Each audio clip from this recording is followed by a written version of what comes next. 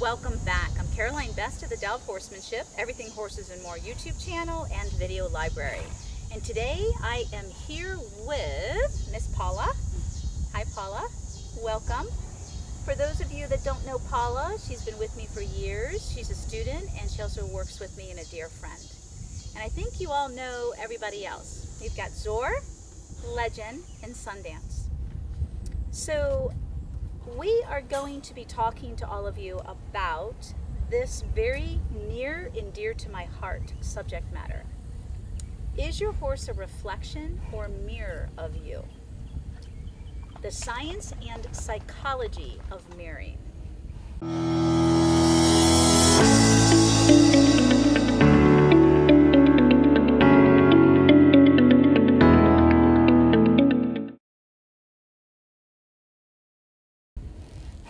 Now at any time I might have to get up because we've got other horses around here like my little baby who keeps pushing on the round pen panel if you want to show them blue, obnoxious blue.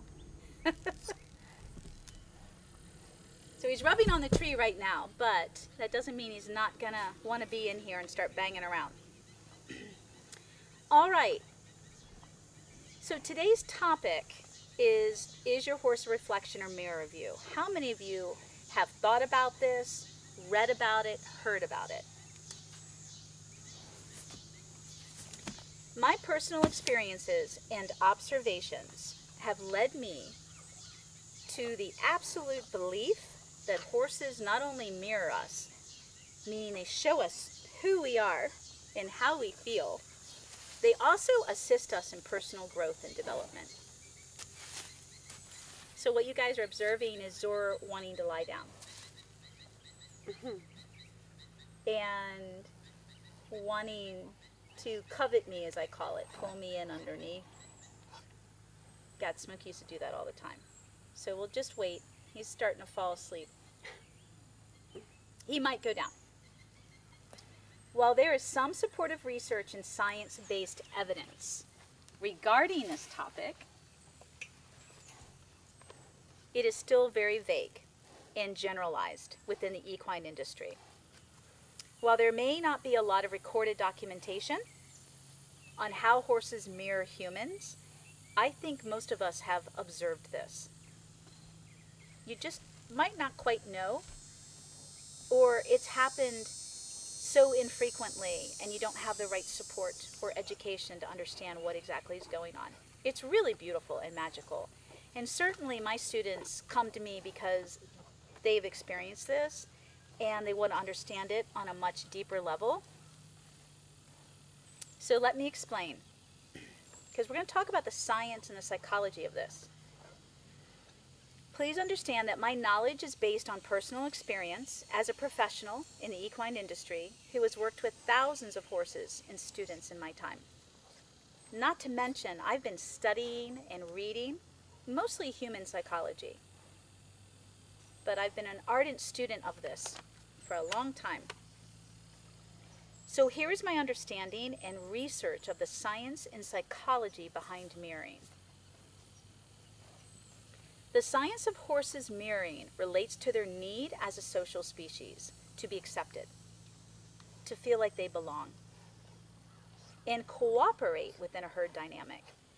So this is a hard concept for a lot of you because you've never watched, observed, or worked with wild horses.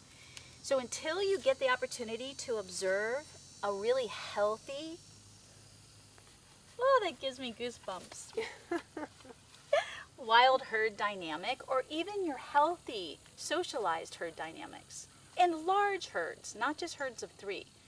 I mean herds of at least 7. Until you get to experience that, this is going to be hard for you to understand. And it's because you just haven't experienced it yet. So, he's smelling my hair. Oh. Again, the science of horses mirroring relates to their need as a social species to be accepted, to belong, and to cooperate within a herd dynamic. Now, humans are social species too. But the thing that gets in the way for us is our ego and our logical brain or rational, irrational brain.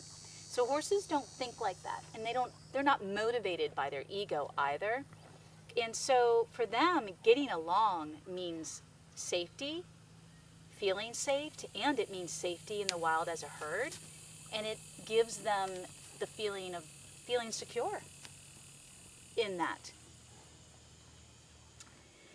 So we have a lot to learn from them, don't we? If we can just put our ego aside. Meaning when a new horse is either introduced to a new herd or wants to join a new herd, their natural instincts guide them into a passive, mirroring action. By doing this, they are not perceived as a threat and will become more easily accepted, thus connect with the horse most like them. A horse that shares similar traits, behaviors, and mannerisms. This is key. This is also referred to as social engagement and social connection. This is important to all social species, and especially for the horse's emotional and mental well-being. Basically, if they don't have this level of connection and acceptance, they don't feel safe or secure. And we're going to talk more about how that shows up in our domesticated horses. When a horse, this is still the science, when a horse is accepted and connected to others within the herd, their parasympathetic nervous system produces the endorphin and dopamine hormones. That's okay. I'll get it. The chemicals responsible for feeling good, you can follow me, relaxed, calm, and then also producing a healthy digestive system. Doesn't surprise me. He's frustrated. This is a frustrated 2-year-old who says, I want to be included. That's why most of our stuff is in the round pen. There we go. The Zor will take care of him. But if he does start to go after the bridle and the other stuff, I'm going to have to push him off. Or Janine. Janine's back there with the whip. Janine can handle him. Little baby. Hi, guys. He's just, oh, they're playing. Oh, he's chewing on the bridle, Janine. Thank you, hon. Thank you. So Janine's just going to politely interrupt him. Ah, so nice to see you. So let's get back to that paragraph that I got so rudely interrupted. When a horse is accepted and connected to others within the herd. This is big, you guys. Their parasympathetic nervous system produces the hormone endorphin and dopamine. And these hormones are in charge of us feeling good. These are the happy hormones, people, all social species. Feeling relaxed, calm, and then obviously internally our digestive system. So this is when horses feel like they can lie down and they can graze. So here's a psychology.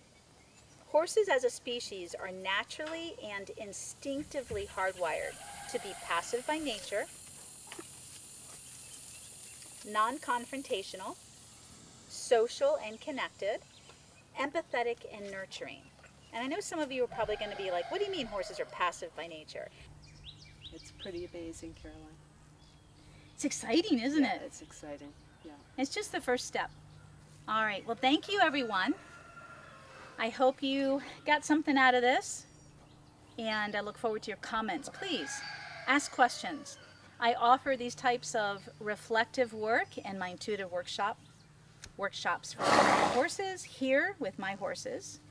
And yeah, we'll be starting that back up hopefully in 2021. May you always be one with your horse, and thank you. Thank you. Okay, bye-bye.